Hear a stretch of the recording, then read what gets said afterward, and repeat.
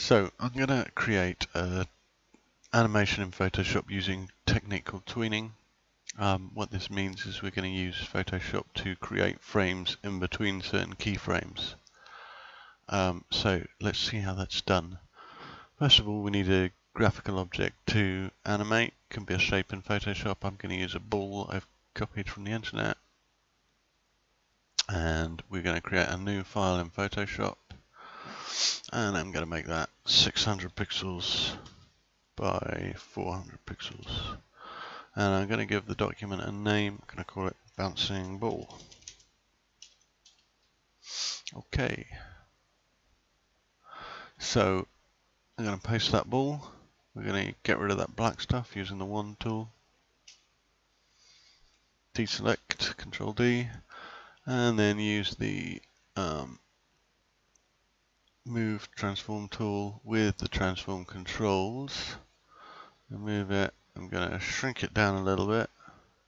Hold the shift key so that it's in proportion and press enter to make it complete. And I'm going to put, the important thing is that we kind of define the key points, the turning points in the animation.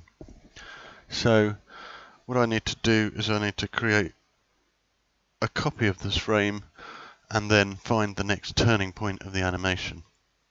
So duplicate that frame first. So that's this new duplicate frame key there. And then we're going to move the ball up to another edge of the screen.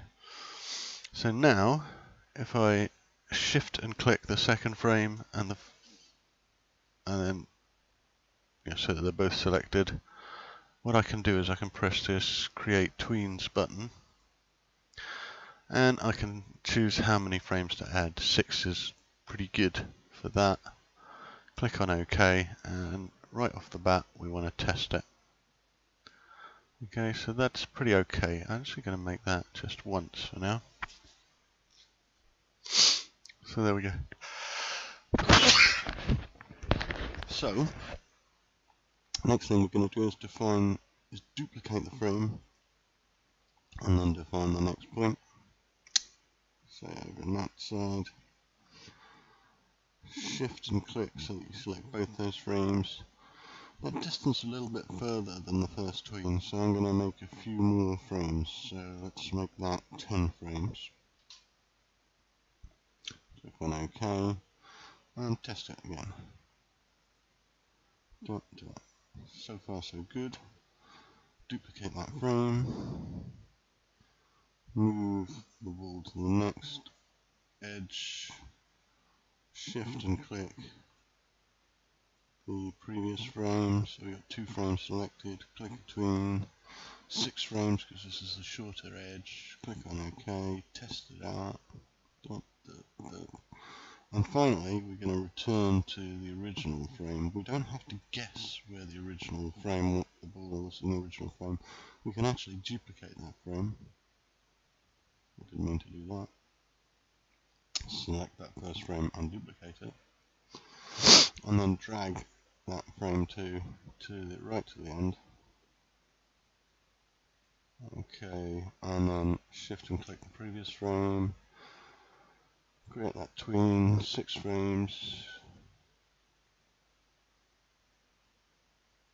Okay, and test that out. It's a little bit past that last one. That should have actually been 9 frames to 10 frames. I'm going to actually bin those frames I created, recreate that tween, but this time with 10 frames,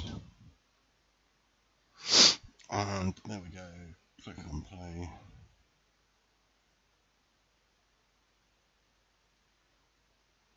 And there we go, nice. And then we can make that a looping animation.